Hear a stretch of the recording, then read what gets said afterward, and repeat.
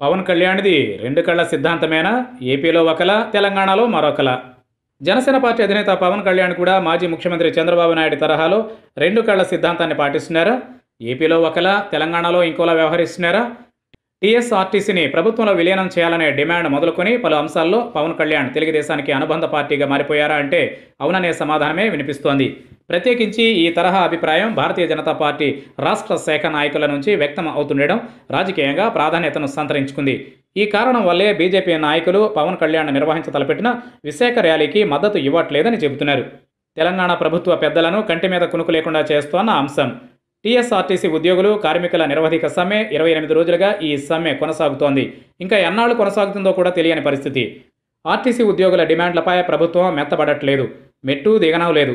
ప్రత్యామ్నాయ మార్గాలతో ఆర్టీసీ సర్వీసులను ప్రజలకు అరకొరగా అందుబాటులోకి తీసుకొస్తోంది. ఏపీ తరహాలో టీఎస్ఆర్టీసీని ప్రభుత్వంలో విలీనం చేయడం సహా పలు డిమాండ్లపై ఉద్యోగులు అక్టోబర్ నెలలో సమ్మెలో దిగారు. రోజులు గడిచే కొద్దీ సమ్మె ఉధృతం అవుతోంది, ప్రభుత్వాన్ని కుదిపేస్తోంది. టీఎస్ఆర్టీసీ సమ్మెలో పవన్ కళ్యాణ్ జోక్యం చేసుకోవడం మరో మలుపు తిరిగినట్టయింది. సమ్మె విషయంలో తెలంగాణ రాష్ట్ర సమితేతర పార్టీలన్నీ ఒకవైపున ఉన్నాయి, కూటమి కట్టాయి, ప్రభుత్వంపై దాడికి దిగుతున్నాయి. ఇప్పటిదాకా పవన్ కళ్యాణ్ ఎక్కడా సమ్మెపై తన అభిప్రాయాన్ని వ్యక్తం చేయలేదు. సమ్మె రోజురోజుకు ఉధృతమవుతున్న నేపథ్యంలో తొలిసారిగా దీనిపై స్పందించారు. తెలంగాణ ముఖ్యమంత్రి కె చంద్రశేఖరరావుకు 48 గంటల డెడ్లైన్ ఇస్తున్నానని, అప్పట్లోగా స్పందించకపోతే తానే స్వయంగా రంగంలోకి దిగుతానని అన్నారు.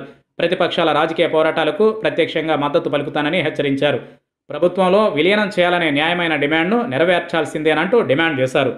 టీఎస్ఆర్టీసీ ఉద్యోగుల సమ్మెకు మద్దతుగా పవన్ కళ్యాణ్ తెలంగాణ సర్కార్కు అల్టిమేటం జారీ చేయడం స్వాగతించదగ్గ పరిణామమే. వేలాది మంది ఉద్యోగులు, కార్మికుల జీవితాలతో ముడిపడి ఉన్న అంశం కావడం వల్ల ఓ రాజకీయ నాయకుడిగా పవన్ కళ్యాణ్ స్పందించడం హర్షణీయమే. అదే సమయంలో ఏపీలో ఆర్టీసీని విలీనం చేయడానికి ముఖ్యమంత్రి వైఎస్ జగన్మోహన్ రెడ్డి సారథ్యంలోని వైఎస్ఆర్ కాంగ్రెస్ పార్టీ ప్రభుత్వం అన్ని చర్యలు చేపట్టినా దానికి అనుకూలంగా పవన్ కళ్యాణ్ ప్రకటన చేయకపోవడాన్ని తప్పుబడుతున్నారు. ఆర్టీసీని విలీనం చేయడానికి ప్రభుత్వం సన్నాహాలు పూర్తి చేసుకున్నప్పటికీ ఒక్కసారి కూడా అనుకూల ప్రకటన చేయలేదని, తెలంగాణ అదే డిమాండ్ను నెరవేర్చాలంటూ పవన్ ప్రశ్నించడం ద్వంద్వ నీతికి నిదర్శనమనే విమర్శలు ఉన్నాయి. తాము అధికారంలోకి వచ్చిన వెంటనే ఆర్టీసీని ప్రభుత్వంలో విలీనం చేస్తామంటూ మొన్నటి అసెంబ్లీ ఎన్నికల సందర్భంగా వైఎస్ జగన్మోహన్ రెడ్డి హామీ ఇచ్చారు. దానిని అమలు చేస్తున్నారు. ఆర్టీసీ విలీనానికి సంబంధించి మంత్రివర్గంలో నిర్ణయం తీసుకున్నారు. ఆంజనేయ రెడ్డి కమిటీ ఇచ్చిన నివేదికలో యథాతథంగా అమలు చేయబోతున్నారు. జనవరి నాటికి విలీన ప్రక్రియ పూర్తి కావచ్చని తెలుస్తోంది. విలీన ప్రక్రియ శరవేగంగా సాగుతున్న ఏపీలో ఈ విషయంపై నిమ్మకు నీరెత్తినట్లు వ్యవహరిస్తున్నారని ఆరోపణలు పవన్ కళ్యాణ్పై ఉన్నాయి. చివరికి తెలుగుదేశం పార్టీ లోక్సభ సభ్యుడు కేసినేని నాని సైతం ఆర్టీసీని ప్రభుత్వంలో విలీనం చేయడాన్ని స్వాగతించారని, పవన్ కళ్యాణ్ మాత్రం నోరు మెదపట్లేదని చెబుతున్నారు. పవన్ కళ్యాణ్ ముందు నుంచి తెలుగుదేశం పార్టీకి అనుకూలంగా వ్యవహరిస్తున్నారని సాక్షాత్తు బీజేపీ నాయకులే ఆఫ్ ది రికార్డుగా చెబుతుండడం ఆసక్తి కలిగిస్తోంది. ఈ ఒక్క కారణంతోనే పవన్ కళ్యాణ్ విశాఖపట్నంలో నిర్వహించతలపెట్టిన ర్యాలీకి వెళ్లట్లేదని తేల్చి చెబుతున్నారు.